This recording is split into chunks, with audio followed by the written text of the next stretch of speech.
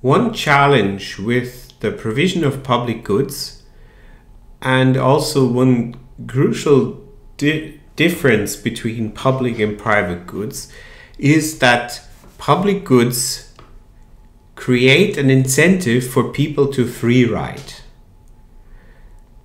So free riding comes from the problem that people cannot be excluded from using the public good, or cannot be easily excluded from using the public good. And so everyone individually then has no incentive to contribute to the public good, because they can assume that everyone else contributes. Problem is, if everyone thinks that way, the public good is not getting produced, or is getting produced to a much lower extent, and to a lower extent than what would be socially optimal. And a lot of this, the rest of this lecture, will be about how can we conceptualize that free rider problem, and then more importantly, how can we actually solve it? How can governments, what instruments do governments have to solve that free rider problem? So we will start here with a very simple example based on game theory. So here we look at two identical consumers, so they have identical preferences and they can allocate their income between public and private goods. So they each have an initial endowment of 150, and then if the public good gets produced, that has a value of 125 for each. Now, to produce the public good, it costs 150 euro. Okay, so they both have to chip in 75 euro, and only then can they get this 125 benefit. Okay, so for each of them individually, it's a good deal, the public good, and it's beneficial because they pay 75, but they get 125 out of it. But there may be all sorts of problems that we will encounter on the next couple of slides. Now they can also spend their money for on a private good instead, or part of their money, and for that the value of the private good equals how much they spend, so equals its price. So then we have to think, or have to first think about, well, what's going to happen, or define what's going to happen if both contribute to the public good, if only one contributes, if neither contributes. So if both contribute to the public good, that's what we assume here. We assume that the individual value is 200 each. Why? Because they spend 75 on the public good and 75 on the private good, but from the public good they actually get 125. Okay, so the value they get at the end is whatever they have from the public good and from the private good. If only one contributes, then and the other doesn't, then the contributor pays the full amount for the public good, and the value they get is only 125. So the idea behind this game is that they commit before they start the game to, if at least one of us decides that the public good needs to be produced, it will get produced, and it will be split between all the people who want the public good to be produced. Yeah? But the problem is obviously that if only one person contributes, the contributor pays 125, gets 125, and the other party pays nothing but also receives a value of 125. So they actually make a huge profit. And if neither contributes, the public good is not produced. So here is the illustration of that game, and it has a very famous name. It's called a prisoner's dilemma. And so the way we assess these games is always to say, well, suppose one player plays a certain strategy, what is the best action, the best response of the other player? And then we go through all possible combinations. Okay? So let's start with player one's actions. So suppose player two plays contribute. Okay? So we're now assessing from the perspective of player one. If I'm player one, then if player two plays contribute, so contributes to the public good, what is my best action? And we can see here that the best action, so I need to compare 200 to 275, and very clearly my best action is to play not contribute. Not to contribute.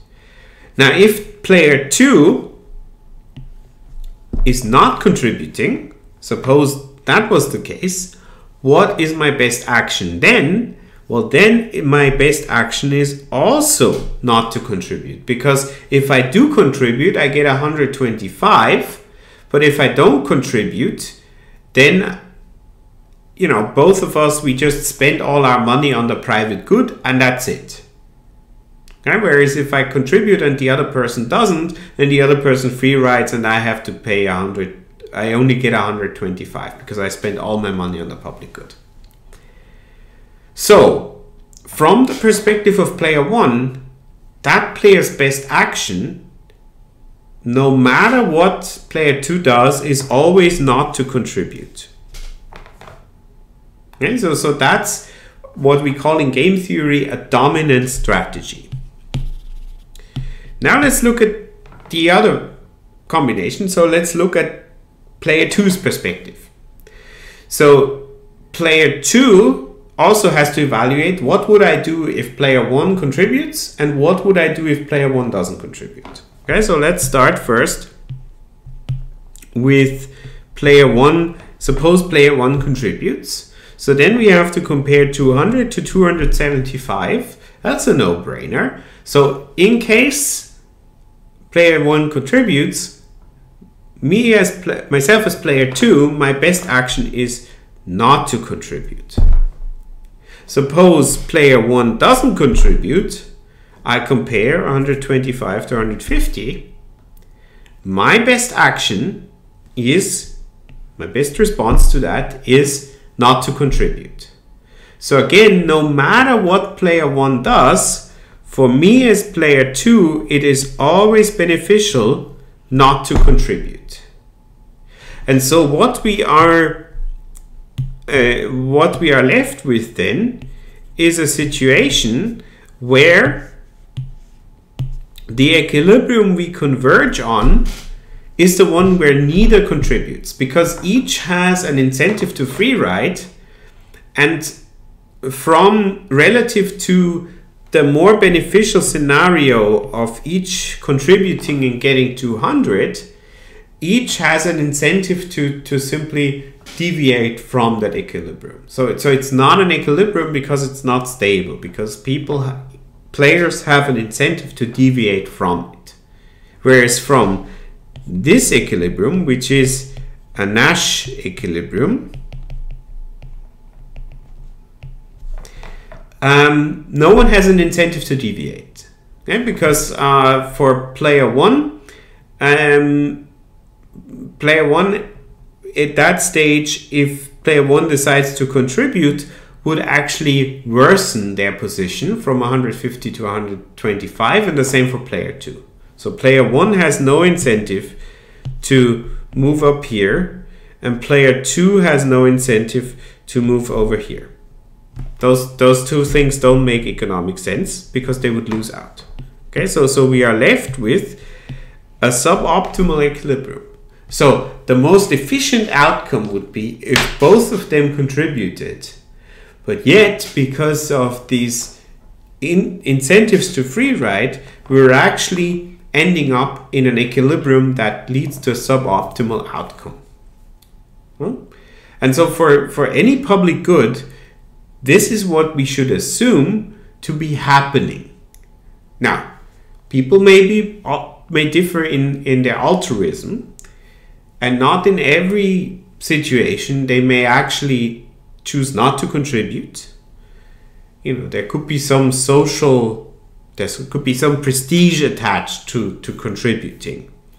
There could be a stigma attached to not contributing, right? If you think about for example, in parishes where people can somehow see who put something into the donation box and who doesn't, or into the basket, there might be besides maybe people being altruistic when they're in their parish to begin with, but there might be this element of social control that actually brings us into the equilibrium that's shown here in blue. Right?